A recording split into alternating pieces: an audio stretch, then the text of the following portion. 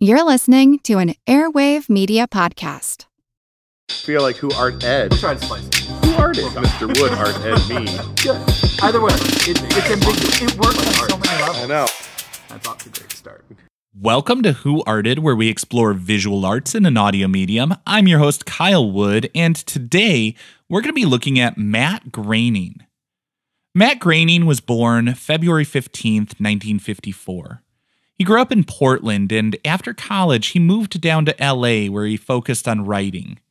He started making little cartoons to vent his frustration as he struggled to make a career in the entertainment industry. In 1987, Matt Groening was a moderately successful comic creator when James L. Brooks called him up.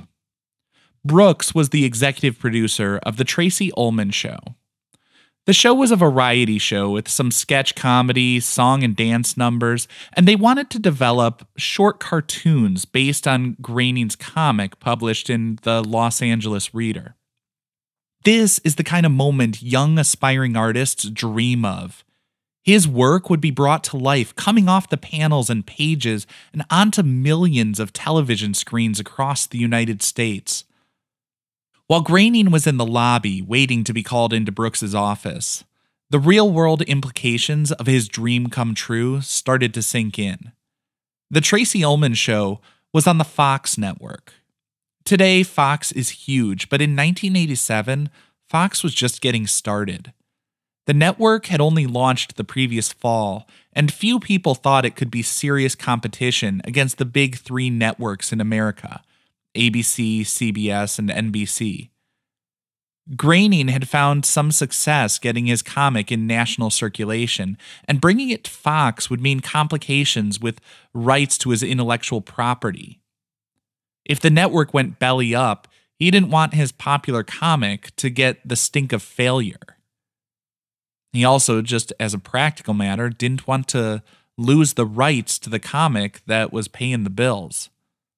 He decided the best way to seize the opportunity, while at the same time protecting his comic, would be to develop a new idea. He pitched a satirical cartoon, a distorted sort of funhouse mirror look at the American family sitcom. Nobody could have predicted that would go on to become the longest-running scripted comedy TV show in history. I'm talking, of course, about The Simpsons.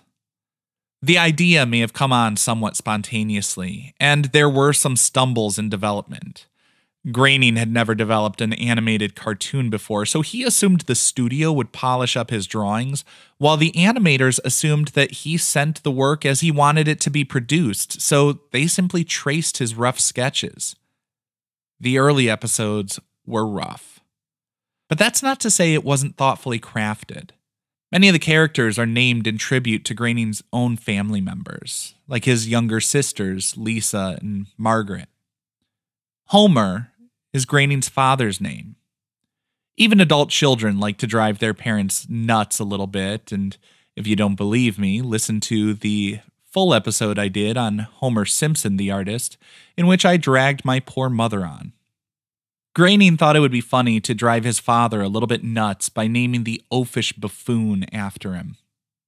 I have to imagine that Homer Groening had to have had some mixed feelings about the character bearing his name as being the loudest, most obnoxious, and jaw-droppingly foolish character on television, while at the same time, the more people watched and laughed at the character, the more successful his son would be.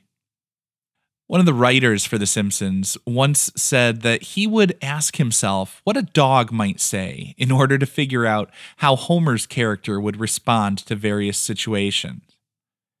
Groening has said that his father, Homer, was completely different from the character that bears that name.